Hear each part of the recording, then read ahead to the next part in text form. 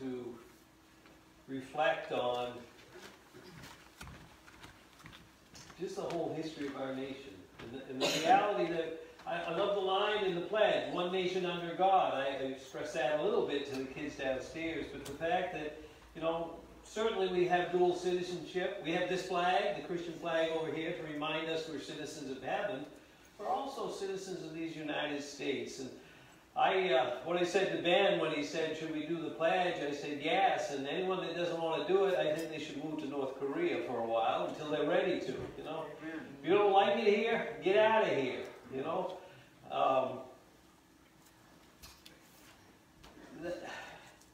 Think of the turmoil, though. We think that perhaps the anti-American sentiment that we see today is new. It's not. I mean, I remember back in the time of the Vietnam War and all the hatred towards our nation and towards those that would defend it. And it was really a crazy time then, and it's really a crazy time now. But, you know, we're the greatest nation on this planet.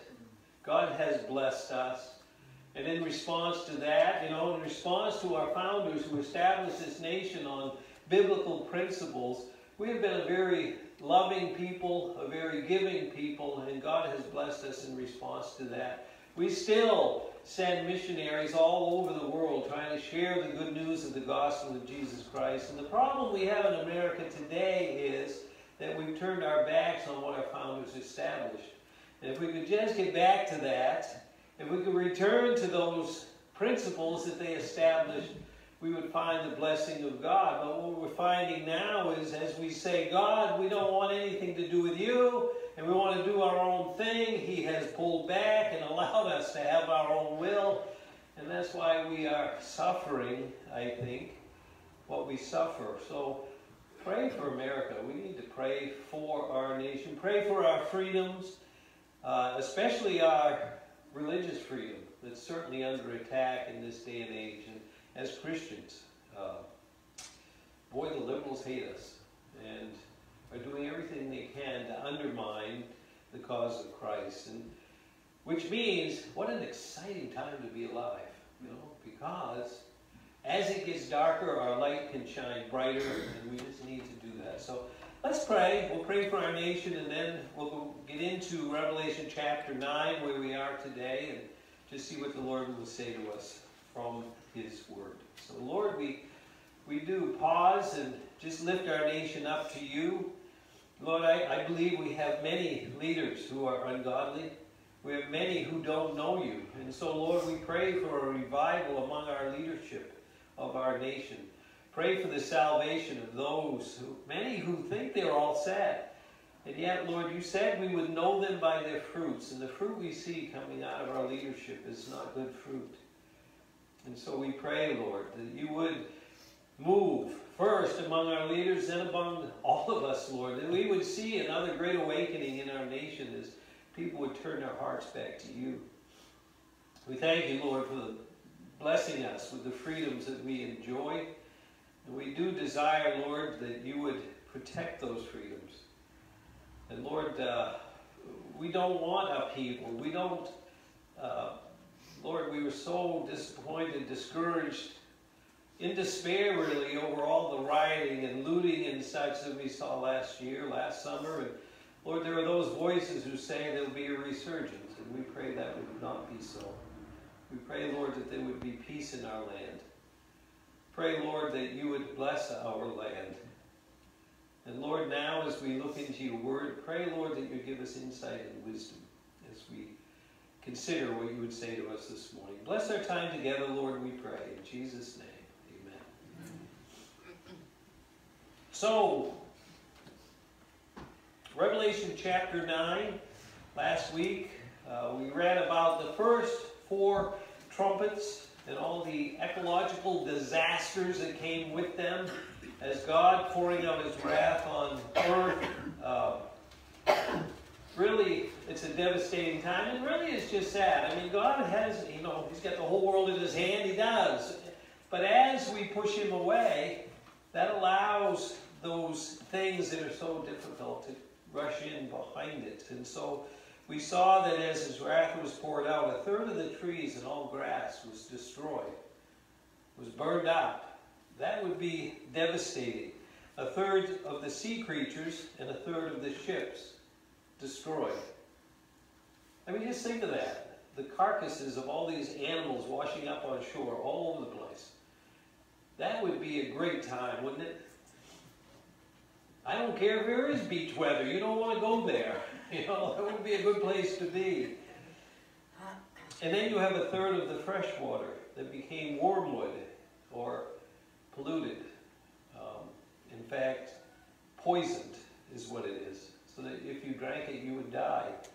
And then with the fourth trumpet, a third of the light of heaven was darkened. And so we see all these tragic things that occurred or will occur during this time of tribulation.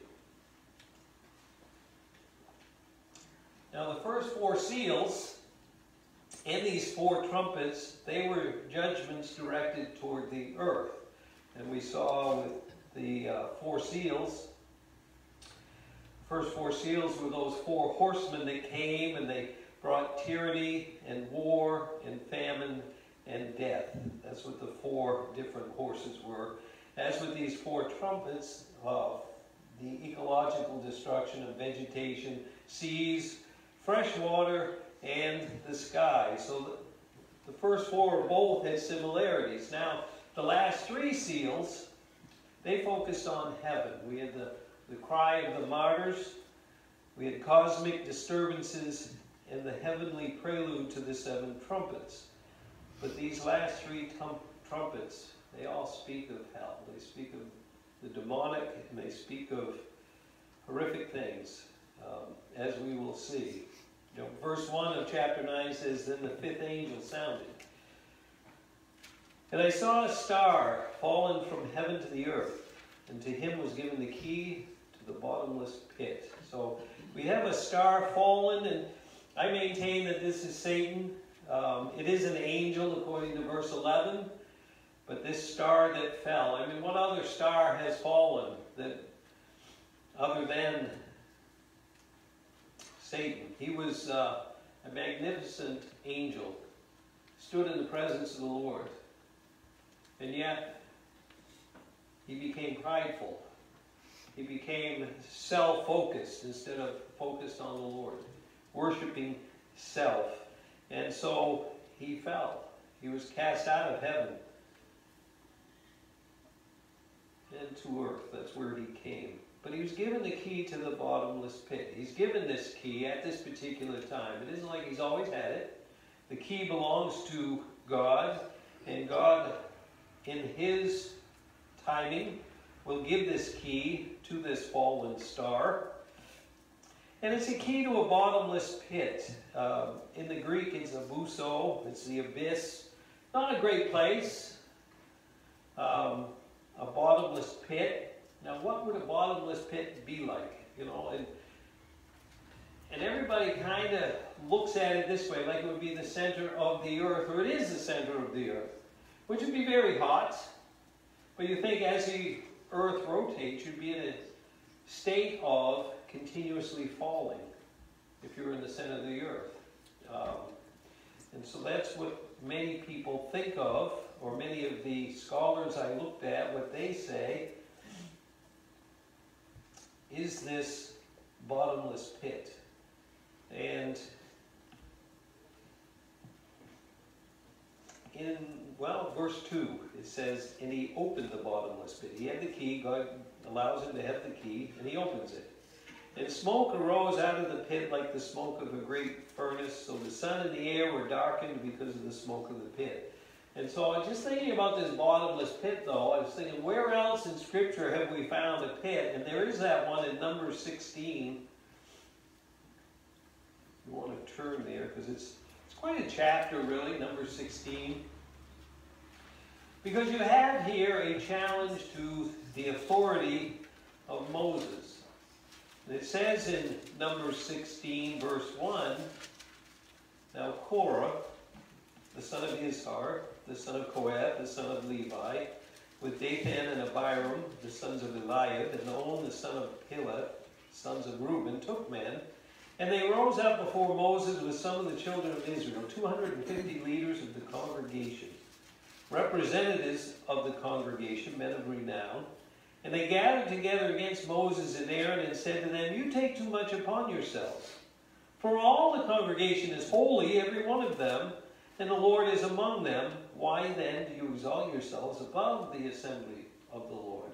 So you can see here this attack against Moses and the position that God had put him in. You know, we're just as good as you are, Moses. You're taking a little bit too much on yourself. That was their attitude. Verse 4, so when Moses heard it, he fell on his face. I just love that verse. He didn't stand up and say, "Wait a minute, you guys," you know, or whatever, and attack them. The first thing he does, right to prayer, right on his face. I've been challenged by my authority. God, you know I didn't want it anyway. Help me. What do I do here, you know? And so he prayed, and he spoke, verse 5, to Korah and all his company, saying, "Tomorrow morning the Lord will show who is his and who is holy, and will cause him to come near to him. That one whom he chooses, he will cause to come near him. Do this, take censers, Korah, and all your company, put fire in them and put incense in them before the Lord tomorrow. And it shall be that the man whom the Lord chooses is the Holy One. You take too much upon yourselves, you sons of Levi." So he turns that word back to them. He said, "I'm just doing what God tells me to do.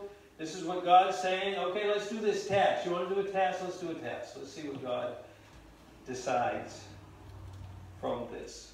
Verse 8 says, "Then Moses said to Korah, 'Hear now, you sons of Levi, is it a small thing to you that the God of Israel has separated you from the congregation of Israel to bring you near to himself, to do the work of the tabernacle of the Lord, and to stand before the congregation to serve them?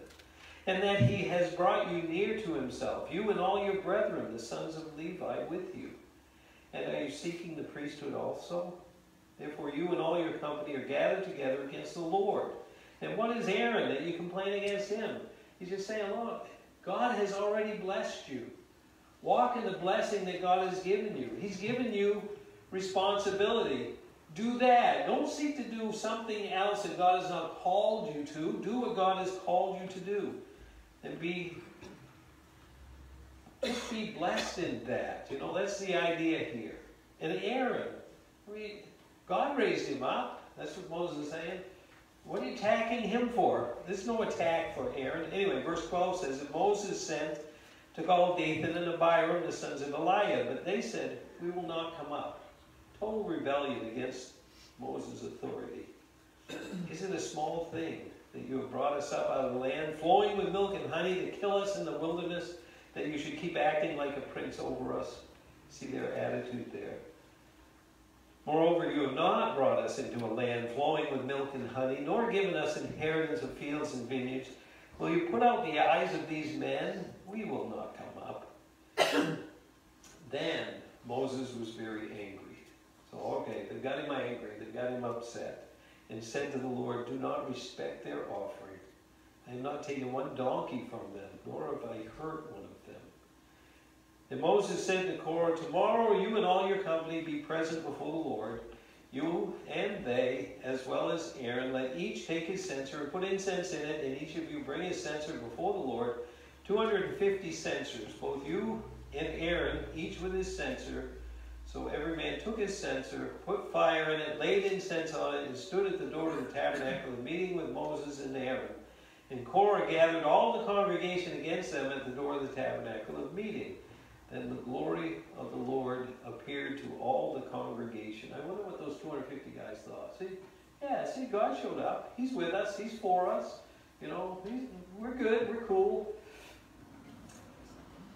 Verse 20, though, "And the Lord spoke to Moses and Aaron, saying, 'Separate yourselves from among this congregation, that I may consume them in a moment.'" There you go, huh? "And then they fell on their faces." That's what we see so much with Moses and Aaron. Right to prayer, right to intercede. Here they are. Moses was angry, and yet here he is the next day as God says, "I'm going to just consume them." Now, they didn't have to separate. You know, God's pretty good at shooting at whatever he wants to shoot at and hitting what he's aiming for, you know. He didn't really need to do that. But he's letting them know, this is what I could do. I probably should do in this circumstance. I mean, that's what they have earned, is to be obliterated. But it allows Moses then instead to intercede, which he does. Verse 22, they fell on their faces and said, O God, the God of the spirits of all flesh, shall one man sin and you be angry with all the congregation? So the Lord spoke to Moses, saying, Speak to the congregation, saying, Get away from the tents of Korah, Dathan, and Abiram. Then Moses rose and went to Dathan and Abiram, and the elders of Israel followed him. And he spoke to the congregation, saying, Depart now from the tents of these wicked men. Touch nothing of theirs, lest you be consumed in all their sins. So they got away from around the tents of Korah, Dathan, and Abiram. And Dathan and Abiram came out and stood at the door of their tents with their wives, their sons, and their little children. And Moses said, By this shall you know that the Lord has sent me to do all these works, for I have not done them of my own will. If these men die naturally like all men, or if they are visited by the common fate of all men, then the Lord has not sent me. But if the Lord creates a new thing, and the earth opens its mouth and swallows them up with all that belongs to them, and they go down alive into the pit, then you will understand that these men have rejected the Lord.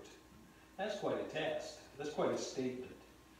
And verse 31 says, Now it came to pass, as he finished speaking all these words, that the ground split apart under them, and the earth opened its mouth and swallowed them up with their households and all the men, with Korah, with all their goods. So they and all those with them went down alive into the pit. The earth closed over them, and they perished from among the assembly.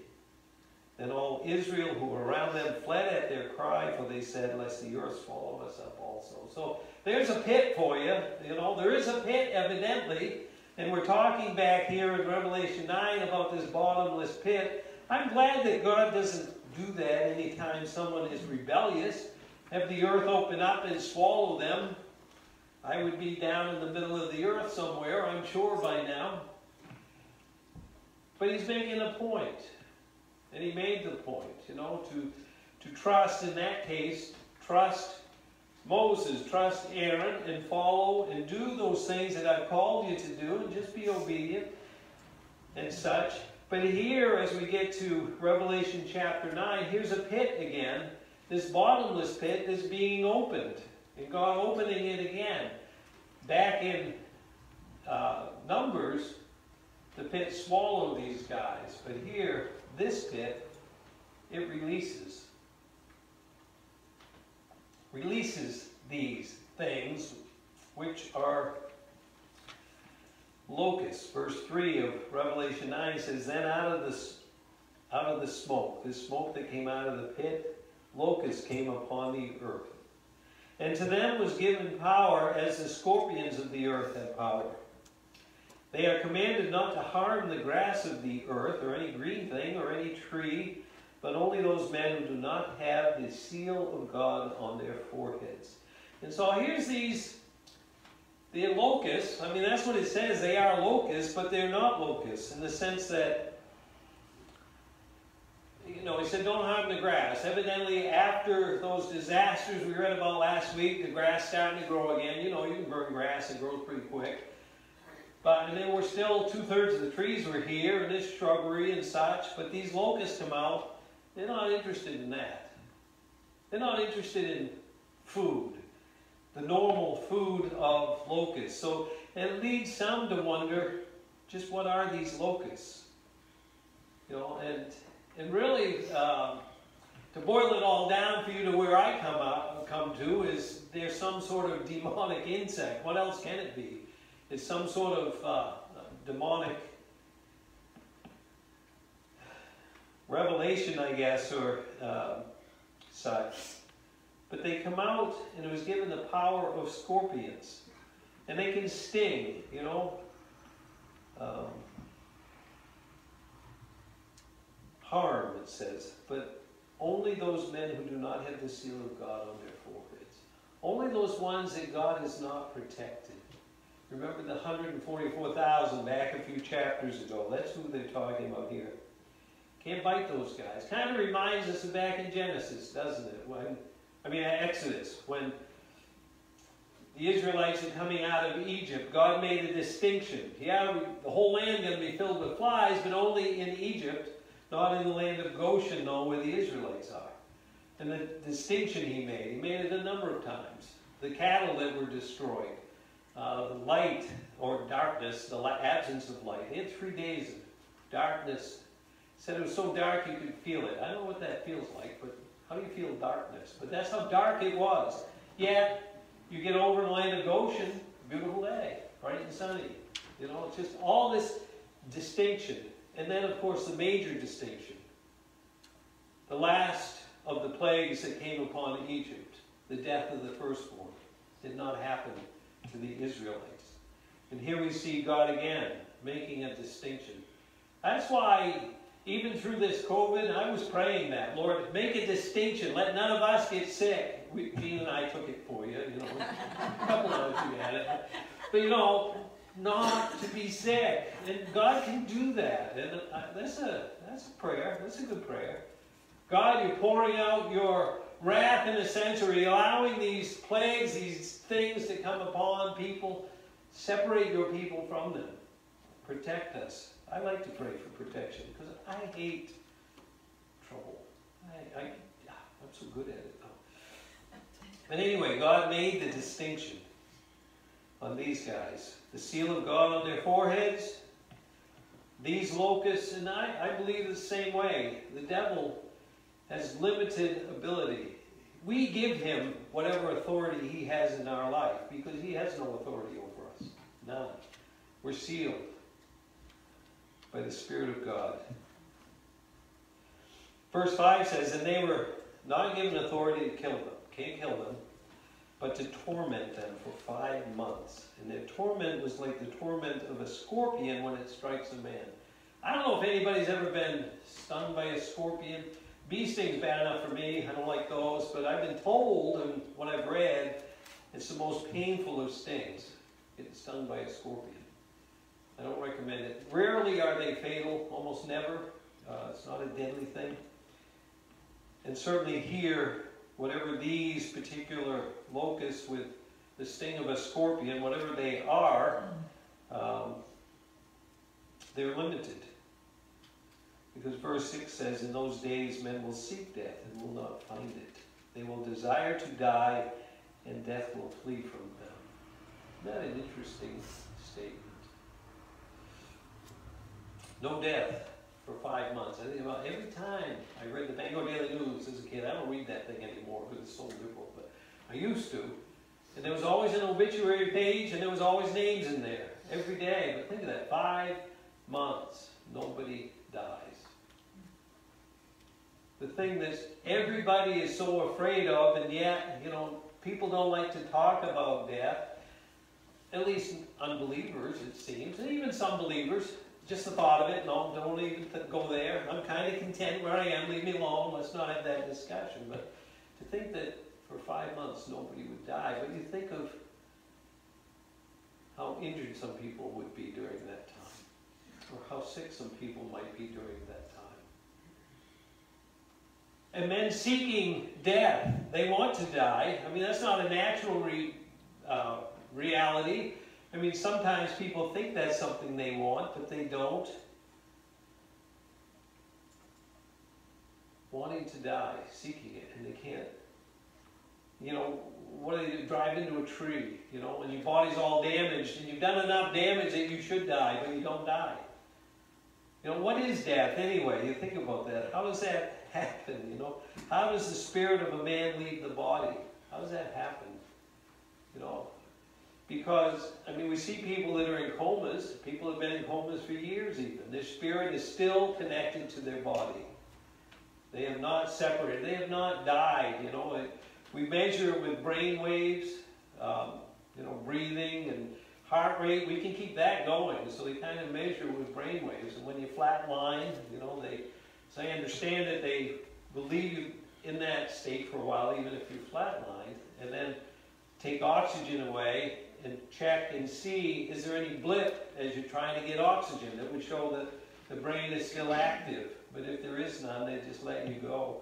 That kind of, what a horrible thought, isn't it?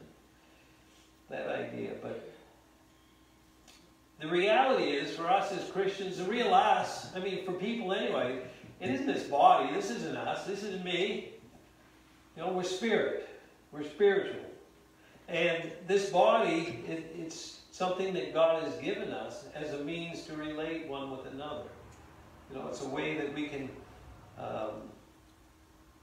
live on earth. Without this body, we wouldn't be able to do that. However, our body is not us. You know, Paul, he described the body as a tent. You know, this tent. One of these days I'm going to take it off. I'm going to get out of it, you know. And even Scripture talks about how Jesus tented or tabernacled with us. But typically with age or an accident or an injury or some sort of disease or something, our body becomes unable to function correctly.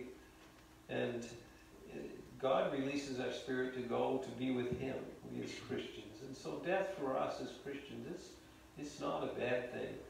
But the problem is the deception. You know, I was reading in one of the commentaries I looked at how those guys that did those horrific murders at Columbine, they left a statement to their parents. They said, life hasn't been very good to us, so we're going to a better place, intending to go in there and take other people with them, figuring that, and then they would die, and that they would be in a better place. They would not be in a better place. They were so, in fact, they targeted the Christians in that school. I don't know if that's been broadly broadcast back then or even now that most people know that, but I know there was a number of them, Christians. They asked them, renounce Christ. And they said, no. And they said, well, then go meet him, as they shot him. You know, what a horrible thing. Horrible, horrible young men that did that crime. And yet they thought, as they took their own life at the end of it, that they would be going to a better place. It's not a better place. It's a horrible place. But for us Christians, you know, it's a much better place that we have before us. It is true. But here we have this time where God says He's not going to allow the Spirit to be released. And men will seek death, but not find it. They won't die. And you think about that. It's going to be a horrible 5 months. I look at it this way. It's you know, it's really a picture to me of hell on earth. Because that's what hell is. Where you'd love to escape, but there is no escape. There's no release. There's no way out. And there's torment. And they are craving. They would love something else. But they have rejected the only way they can. That way is Jesus Christ. And apart from that, how horrible it would be. You know, what a great gift death is, really.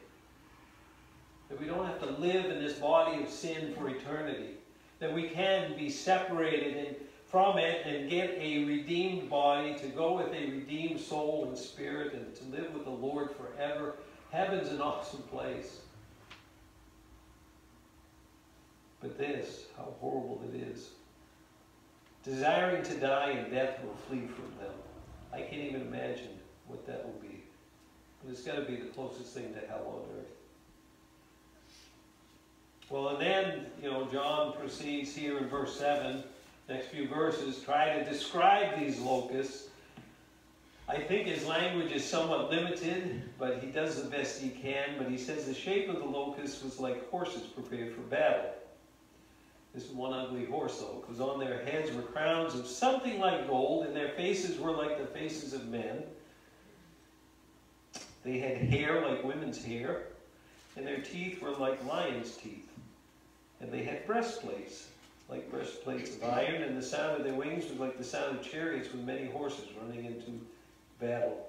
And they had tails like scorpions, and there were stings in their tails, and their power was to hurt men 5 months.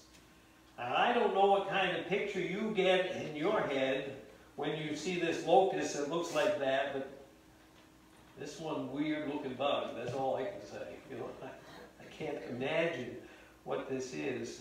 Many have tried to say, well, John was seeing, you know, maybe helicopter gunships, or, you know, looking at some type of dive bomber or some modern military equipment, you know, maybe drones now that we have or something. I think it's best to leave this to be some sort of demonic entity. I don't see anything that really matches a description like this. You know, they say because it has a face like a man, because they're looking into the front of the helicopter and they see a man in there. You know, I've read a bunch of that stuff, but I think it diminishes it to try to make it some type of modern warfare or armament or something. I think it's just one ugly bug that's going to be very devastating to people. Certainly the repetition of the word like indicates it's something John is not familiar with. But he does his best to describe this creature or whatever it is. But really, no idea what he's describing. I'm just glad the church will be raptured. I will be here to deal with those bugs. And even if we were, because there are many who believe the rapture is mid-trib or post-trib, and you know, rather than get into that debate, if we were here, we'd be among those protected because we've been sealed by God anyway. So I'm not going to worry about them, but people should worry about these things.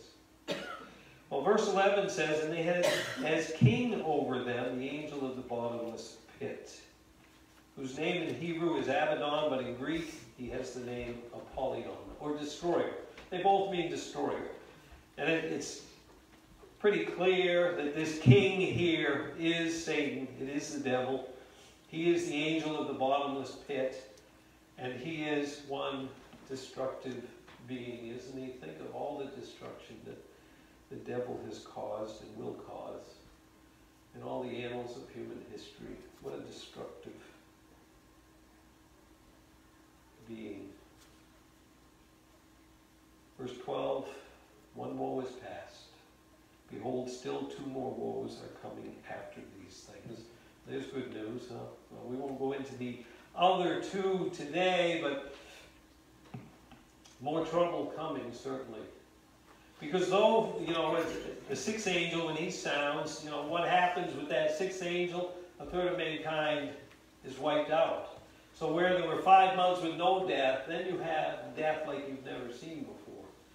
And what a horrible time, what a horrible place this earth is going to be during that tribulation period. Because we've had disasters, I mean, they happen, but in all of human history, to see disaster upon disaster, we don't see that. That hasn't happened. I mean, they come, but that's what it's going to be like during that 7-year period. Just one disaster after another. And really, it's no wonder men will seek death, thinking they will escape, though, and they won't. But the devastation is so complete. You know, normalcy, normal human life, it won't exist. You know, all the supply lines break down, as we've got just a hint of that in places right now. I don't know if you've driven by a car lot recently, but they're not making cars. It's all because they can't get these little chips that they need. A car has 100 to 150 computer chips in them, and they're just not manufacturing them. And Ford, I was reading that the other day, Ford is cutting production for like a couple of months. They're losing billions of dollars in the auto industry. And Katie, you mentioned meat may be a problem down the line. I remember you saying that. You know, that's just, it's not that there isn't enough. It isn't a supply, and it isn't a demand, because I still have that demand going on, but, you know, it's just the processing. It's people. It's this response to COVID. But imagine the devastation if this disease could cause what it caused. Imagine these disaster upon disaster, what that will be like. It's no wonder that Jesus said in Matthew 24, verse 22, that unless those days were shortened, no flesh would be saved. You know, so true. And I'm still astounded. You know, we get to the end of chapter 9, again, verse 20, the rest of mankind who were not killed by these plagues did not repent of the works. You know, we'll talk more about that last week, but that's just astounding to me. When you have disaster upon disaster and trial and trouble, wouldn't you think people would turn to God? But no, they turn from Him. The pride and the desire to do everything according to their own will, their own strength, causes men to reject God. But God in His mercy, and again, all of this, through this time, is God being merciful. God trying to reach out to men, saying, look, the direction you're headed is horrible, it's terrible. Turn, repent, seek Jesus, and you will be saved, you'll be spared, you'll be protected. I'm so grateful that Jesus came. So grateful that He went to the cross to pay the price for my sin and for your sin.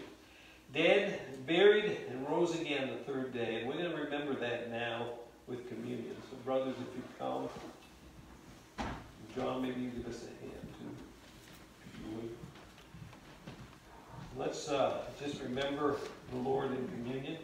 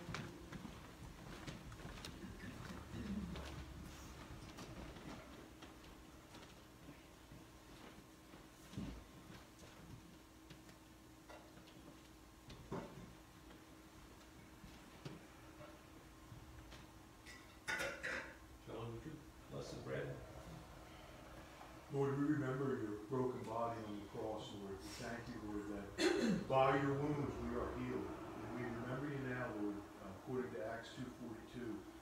They continued steadfast in the apostles' doctrine of breaking bread, fellowship, and prayer, Lord. How could we sin against our God who hung on the cross for our sins? We remember you now, Lord, by partaking in communion and remembering you by this bread and your broken body. In Jesus' name. Amen. So His body broken for us. So we don't have to go through all that stuff. Praise the Lord. Let's remember.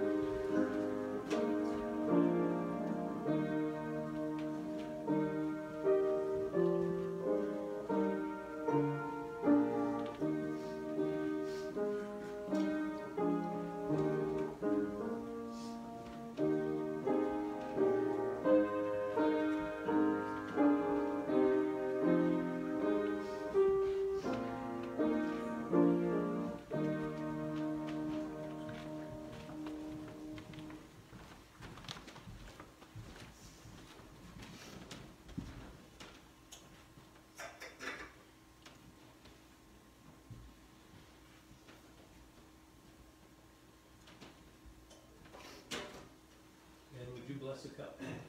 Pray together, Father, we thank you. And God, I pray for this time of communion that you asked us to pause and remember your death and your suffering on the cross, the blood that was shed in our behalf. Lord, we just thank you for that, Lord, and we just pray that for our nation, pray that many will turn to you today, as we need you so badly.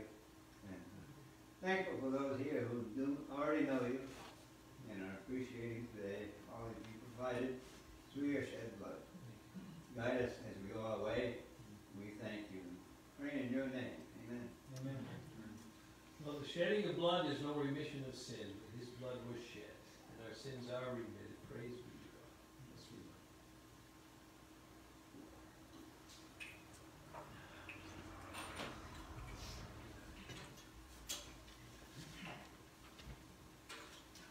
are. Let's all stand. I do want to mention one thing as you stand. I do have an application for baptisms, so if any of you are interested in being baptized, grab one of those. I'll take them up back with me. So we're going to sing Blessed Be the Time, and then if you close us in prayer, and I'll go up there with you.